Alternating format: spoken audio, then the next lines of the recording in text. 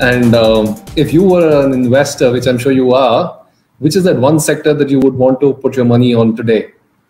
I think the three areas that are very, very important where you can actually invest in the stock market. So I'm now talking about the United States stock market, but I'm sure that's available in India equivalent, is I believe 5G is going to be very big, right? So just like Geo was very big for India, I think 5G is tremendous. We've seen it. So 5G, in addition to having, very low sort of fallback, it also, the speed is approximately 100 times plus of 4G. Which people don't realize how that changes stuff, right? Which is, it's pretty remarkable. So 5G, like Qualcomm and Skyworks and Micron and a whole bunches of other things. That's one area.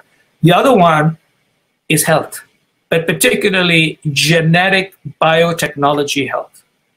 So one of the sectors that has done pretty well despite COVID-19 is actually healthcare, especially biotech, because the importance of biotech becomes extremely important, and we've now understood that if you can close an economy because people want to stay alive, staying alive is very important. So biotechnology is the sort of a second area. So 5G, privately is where AI meets emotion, but 5G, biotech is a second area.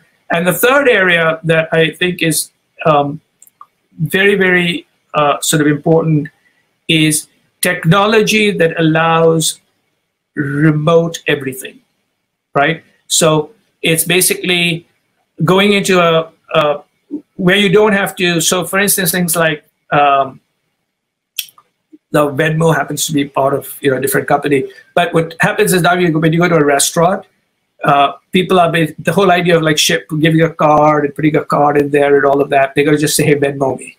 Okay, so Venmo the check, etc. So anything to do with remote, working from home, right? The Zooms, etc. of the world.